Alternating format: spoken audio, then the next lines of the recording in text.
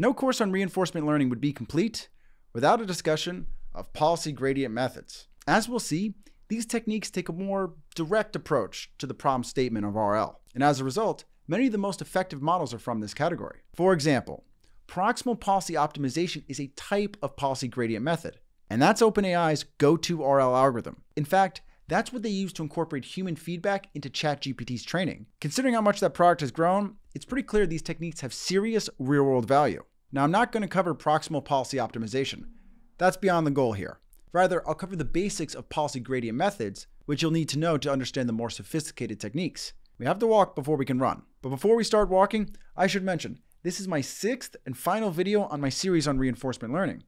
If you find this video confusing, it may help to start from the beginning. Now let's take the first step.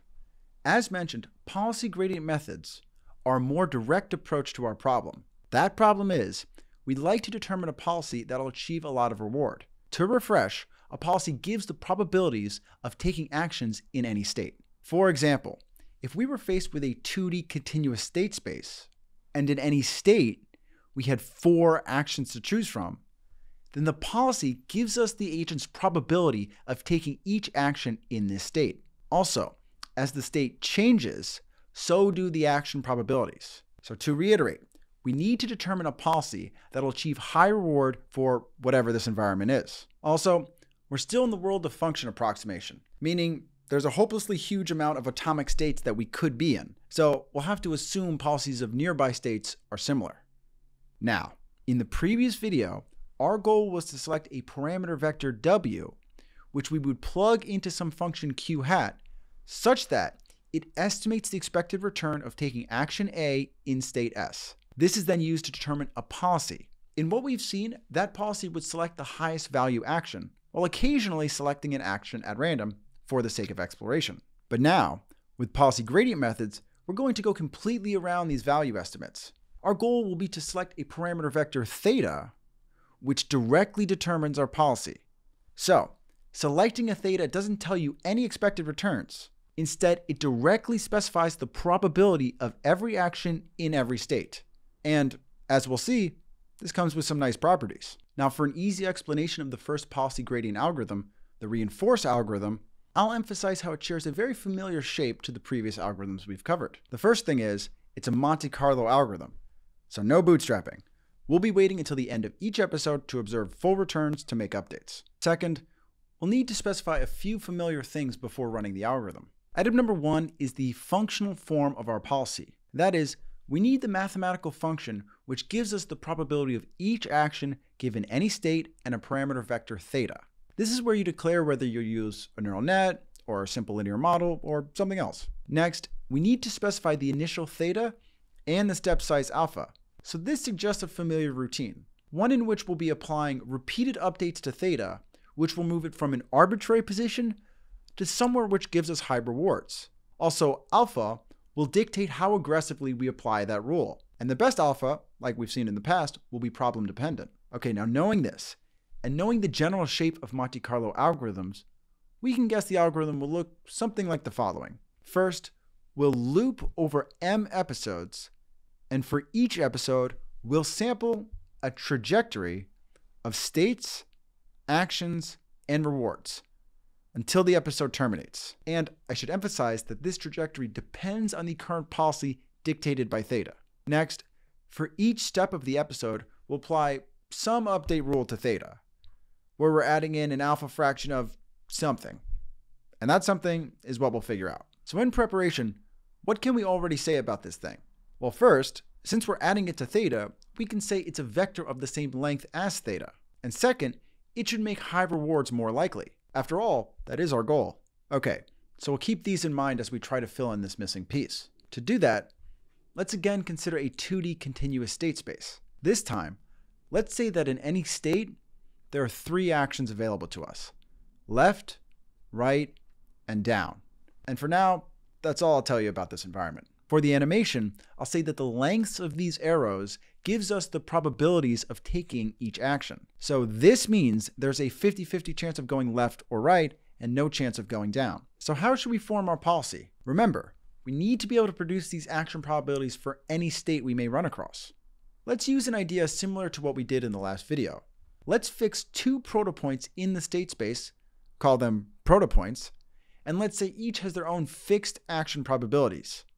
We can accomplish that by declaring each action probability is a theta value. And so theta has length 6. And we can use these to form action probabilities for any given point we might be considering. We'll do that by looking at the distances between the state and these protopoints, and we can use those to determine weights. Then the action probabilities are just the weighted average of the proto-action probabilities. The closer the point is to a protopoint, the more similar its action probabilities are. So this is a workable idea, but there is a complication. Because our thetas are themselves action probabilities, they are subject to sum-to-1 constraints. And these constraints will be nasty things to manage as we move over the space of thetas. So let's avoid them. To do that, we need to go on a bit of a tangent. We need a new function. We need one which will map to a probability vector which has our action probabilities for left, down, and right. And what makes it a probability vector? Well, that's a vector where the values sum to 1, like we want, and all values are non-negative. Now, since we're creating 3 values under one constraint, we'll be mapping from a theta vector of length 2. And I'm leading things here a bit with the notation. There's a parameter for selecting left and for selecting right. To emphasize, the reason we're doing this is because these 2 values should be totally unconstrained, and they should be able to produce any probability vector we might want. Okay, so what function gets all this done? Well, I bet many of you could have guessed this. It's the softmax function. It does exactly what we want by using the exponential function to map positive or negative thetas to positive numbers, and then does some normalization to make sure everything sums to 1. Okay, now with this tool, let's get back to our original problem. What we've done is justify a different parameterization. Now the question is, how will I represent it here? Well, for a particular protopoint, I only have 2 theta values to represent, one for the left and one for the right. One idea is to represent them with bars, where the height gives the value and whether it's above or below the arrow tells us whether it's positive or negative. What's important is that these bars determine action probabilities. So this setting makes down very likely, this makes left very likely, and setting both to 0 makes all actions equally likely. I'll admit, it's not the most natural visual, but it gets the theta values on screen, and that'll be important. Okay, now let's say we have 2 protopoints, and once again, we distance weighted average them to give us 2 values for the state we're considering.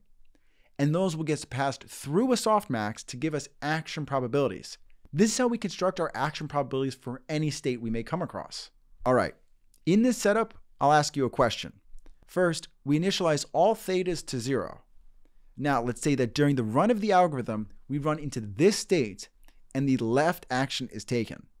And following that, a return of 10 is realized over the remainder of the episode. All right, here's the question. Seeing this, how should we nudge our thetas? That is, what should we have as our update rule?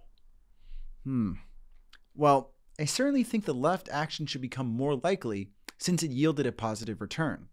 I also think it should scale with the return. If we had only observed a return of 5, then it makes sense our update should be half as large. Okay, with this, and if you know some of your multivariable calculus, you might guess this. What I've introduced is the gradient of the action probability at this state with respect to theta. For this video, it's useful to think of the gradient as the direction to nudge thetas that maximally increases the action probability in this state. Whenever you see this, I want you to think that. So I'll say it again slightly differently. The gradient is the direction to nudge thetas such that the probability of action A in state S is maximally increased. So what this rule is saying is, increase the probability of a positive return action in proportion to the return. If it's negative, decrease the probability. That sounds reasonable. In this case, we can picture that nudging like this. By design, it scales with the return, which matches our intuition. Also, if we had observed this return at a state much closer to a particular protopoint, then that protopoint's thetas would get a larger nudging. That's excellent. This model knows that protopoints should be informed by observations of nearby returns, And this happens because the gradient flows through our model, which has a sense of distance. Okay, now let's run this update rule in a rather contrived circumstance. Let's say the agent will repeatedly encounter exactly this state. If the agent selects left, it'll always get a return of 10. If it selects down, it'll get a return of 5. And if it selects right, it'll get a return of -7. Now let's begin. The first randomly selected action is right. So we nudge in this direction. The next action is down, so we nudge in this direction. And this continues. If we wait long enough, eventually the strategy will learn to always pick the left action, the best action. Looks like we have a working rule. Except we don't. Our update rule is wrong. We can see this if we start with a wacky initialization. To show this, I'll put the evaluation point here just to keep the animation decluttered. Okay, now we'll start with this initialization, which corresponds to action probabilities of 20%, 60%, and 20% for the left, down, and right actions. Now from here, let's do the exact same thing. Okay, now this is weird. It seems down is becoming the most frequently selected action. That's not right. What's happening is, even though the best action, selecting left, results in a 2x larger step than selecting down, that larger step doesn't make up for the fact that, at initialization, the left action is selected far less often than the down action, and so the left nudging is applied less frequently.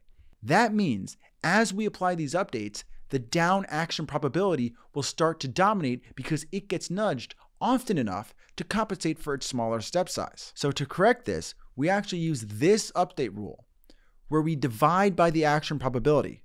This scales updates to account for the frequency of their application. And in fact, if you know your calculus, this can be equivalently written like this, where the natural log has snuck in. So just for good measure, let's see if this solves the problem.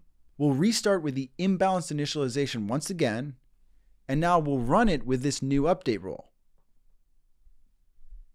And excellent!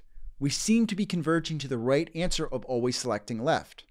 And again, that's because this new rule compensates for how often each action is selected. So now we can finally complete the reinforced algorithm we mentioned earlier. We can now see the algorithm in its full, fairly simple glory. For each time step within each of M episodes, apply the update rule as we just covered. Also, I snuck in the discount parameter gamma, which doesn't change the spirit of the algorithm. Okay, now let's apply it to something. This is an example I made up, so don't look for it anywhere else.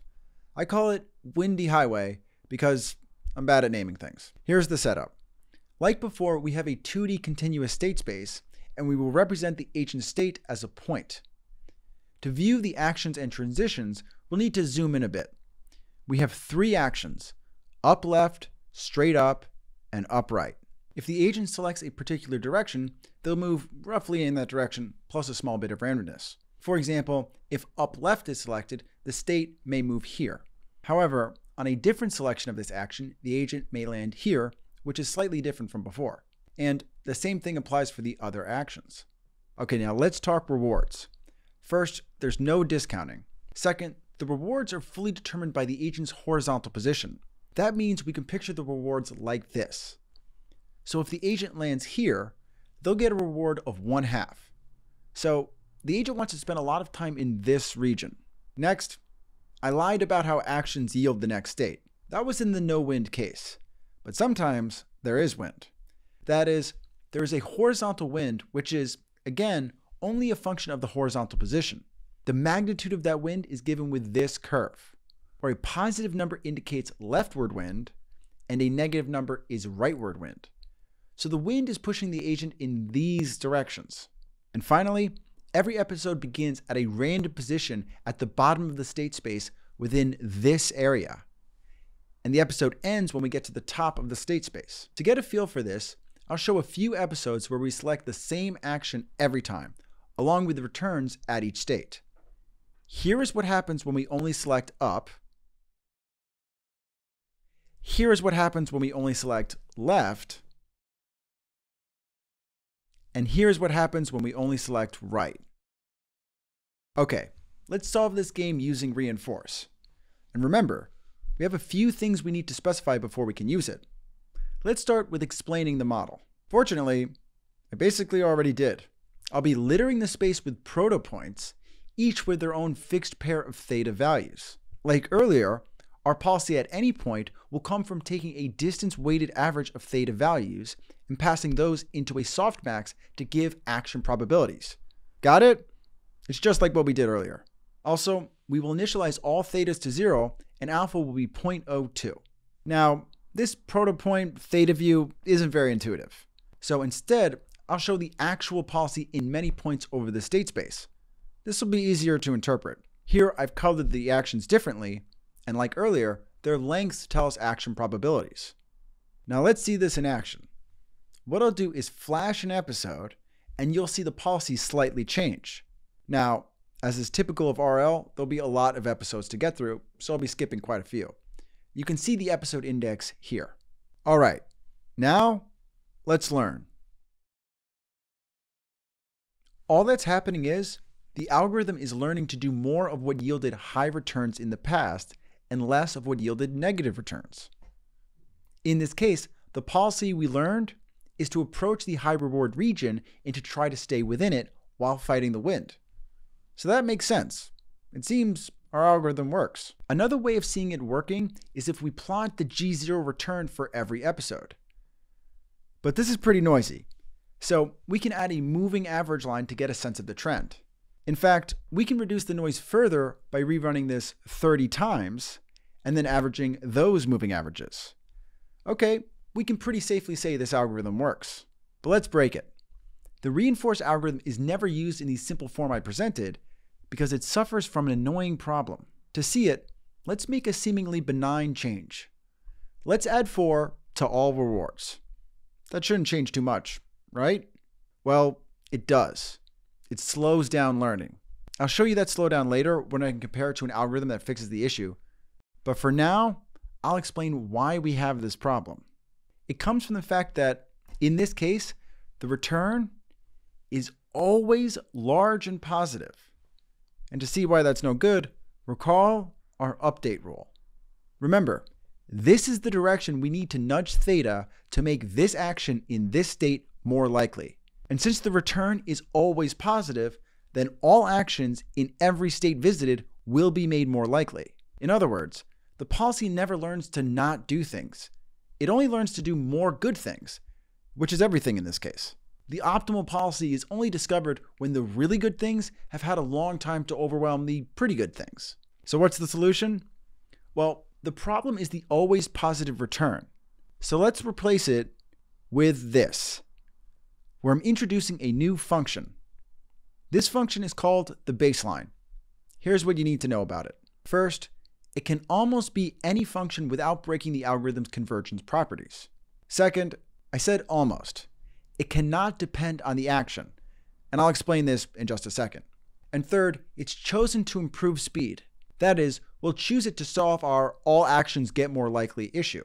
It turns out one natural choice for the baseline is actually an estimate of the value, or the expected return, of being in state S. This is just like the estimates we've constructed in previous videos. The reason this is good is because then, this thing, whose sign determines whether actions become more or less likely, is positive for actions generating returns above the expected return from merely being in state S, and negative otherwise.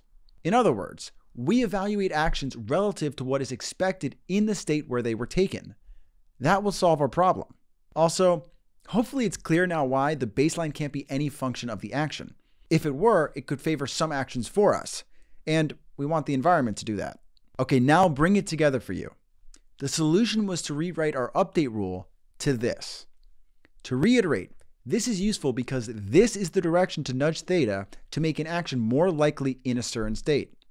And so we need this thing to be positive for good actions and negative for bad ones, where good and bad are judged relative to some baseline. And so this makes the next algorithm, reinforced with baseline, pretty easy to guess. It'll just be like the earlier algorithm, except we'll use a new update rule, and we'll have to simultaneously learn a value function for the baseline. That would look like this. I'm not going to walk through this in detail. It's exactly as I described, but I'll call out a few things. First, we need to now specify two functional forms, one for our policy and one for the value function. That's certainly a heavier lift. Second, we have two step sizes to choose, and we should expect that the choice of one will impact the best choice for the other, which complicates things a bit. Okay, now let's apply this to the all positive rewards version of Windy Highway.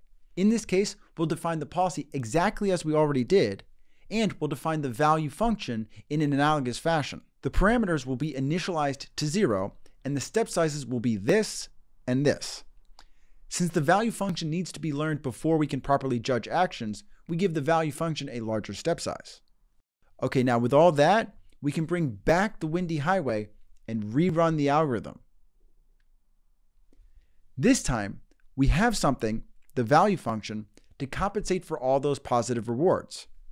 To emphasize, the value function is learning the value of being in any state, so that the policy can be updated according to the relative value of action in those states. But this view doesn't show how much the baseline has helped us.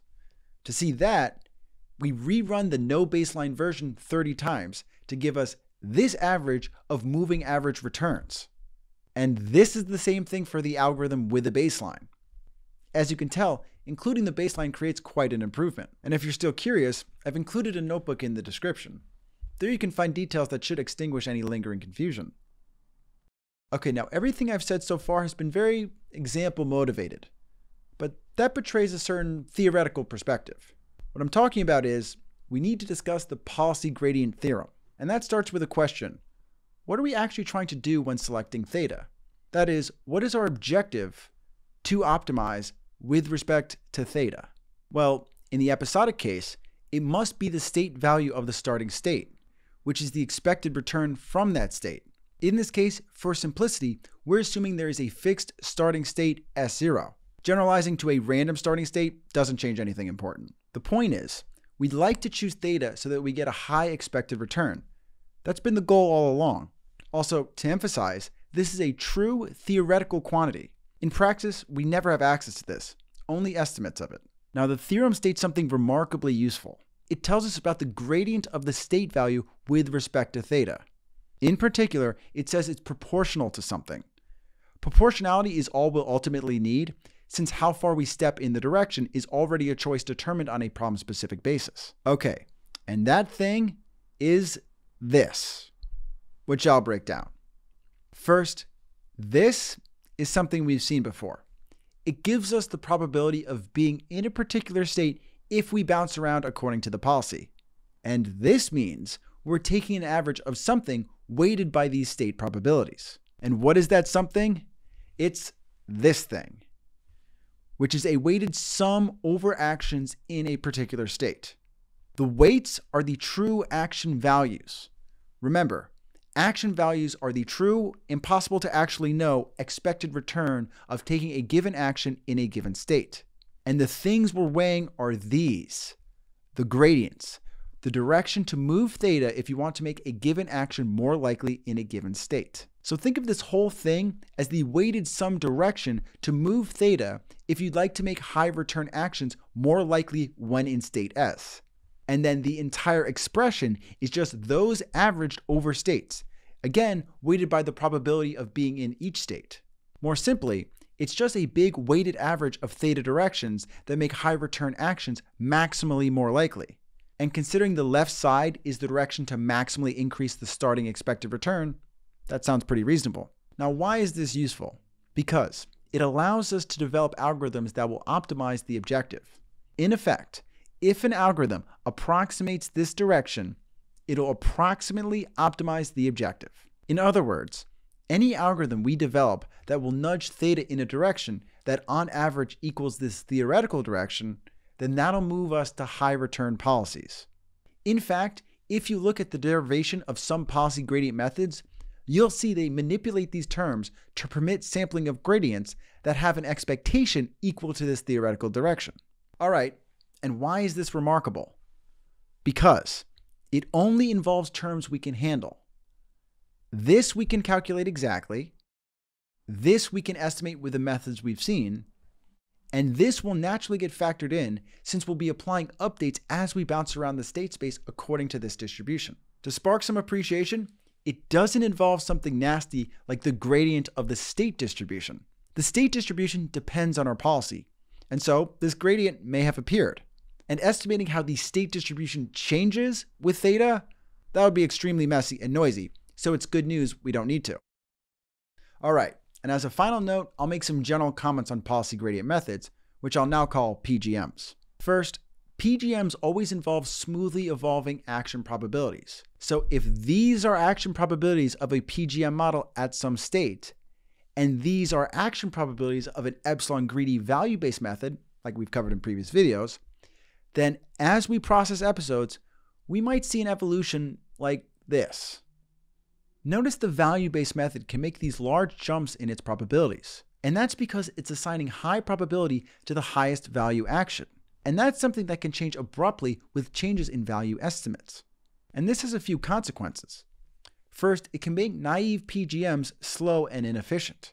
The value-based method is willing to make big leaps in action probabilities, and the PGM approach is much more patient. Second, it gives PGMs nicer convergence properties since they're always able to make small advantageous adjustments. On the other hand, a value-based method can get stuck due to its discretely determined extreme action probabilities. So I'll summarize these ideas like this. All right, next, it solves only for the policy. In a sense, it's doing the least it can to solve the problem, and that can be either a bad thing or a good thing. It could be bad since it may ignore relevant information. For example, a model-based method might learn overall dynamics of the environment, which might not impact the immediate policy, but may be useful for generalizing the policy to future circumstances. Or it could be good in that it may ignore irrelevant complexity. There may be environment dynamics that have no impact on the best policy and would otherwise soak up modeling capacity. Next, it can learn stochastic policies. Remember, in our epsilon greedy value-based approaches, the level of stochasticity was determined by epsilon, which gave us the probability of selecting an action at random. We needed to fix the choice of epsilon upfront, which meant it's not learnable. But the level of stochasticity might be a component in the optimal policy.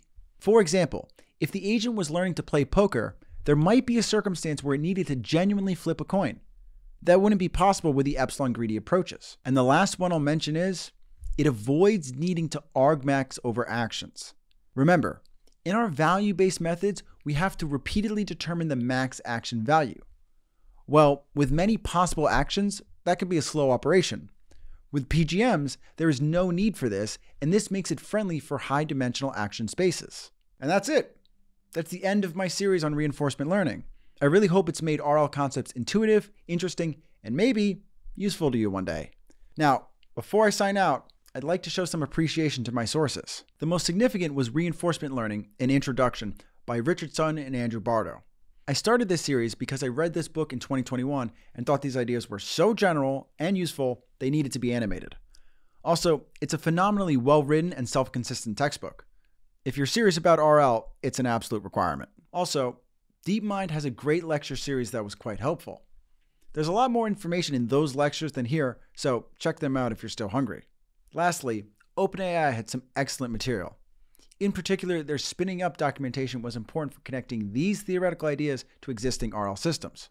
I've included links to these in the description, so if you're aggressive, there's plenty of food there. But that's it. Again, I hope you enjoyed it, and I'll see you again soon. Later.